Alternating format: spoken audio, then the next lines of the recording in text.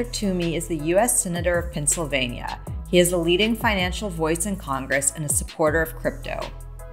What are your thoughts on the bipartisan crypto bill? Do you think it's good for the space, bad for the space? Oh, I think it's terrific. I mean, there's some relatively modest differences in how they treat stablecoins and my stablecoin approach. I don't know if you've seen, we have not introduced a bill yet, but we have publicly released a draft.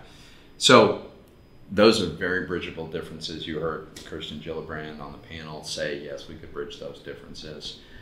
Some of the other things I would say also, I have some other ideas about how we could do these things, but it's very constructive to have a Democrat and a Republican senator introducing together a pretty comprehensive bill that sensibly creates a regulatory framework that is meant to allow this space to thrive.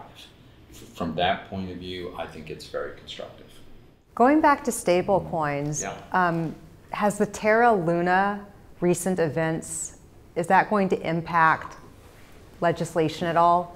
Have you thought about that? Oh yeah, absolutely I have. I think it influences legislation in the sense that it's drawn attention to this space, and it's a wake-up call to the federal government. So my own view is that algorithmic stablecoins should be treated separately from fiat asset-backed stablecoins. They're a totally different creature. But let's be clear, Terra was very large.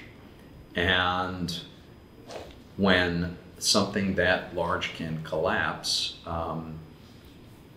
the natural inclination of a regulator, whether it's the Treasury Secretary or the Fed Chairman or whoever it is to look out, across the field and say, well, what are the analogous or similar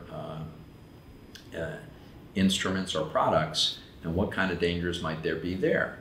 And let's face it, we don't have a regulatory regime on the asset-backed stable coins, and they do plug into the conventional finance system, right? They're backed by traditional instruments like cash and securities. So I do think this has heightened a sense of urgency, and that's important.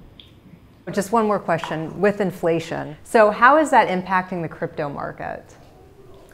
Well, so this is, there's other people who know this much better than me, but I've been fascinated by the price action, right? So you might have thought that in a accelerating inflationary environment that would be good for at least the store of value crypto projects like Bitcoin, right?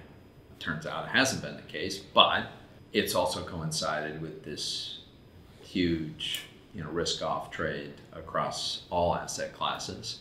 And so it's been interesting to see this crypto space start in some ways to converge in terms of price movement with other risk assets, I think more than it has previously. I'm not sure what to make of it. I've never thought for a minute I'd be able to predict where any of these tokens prices are going to be. For me, it's about the power of the underlying technology.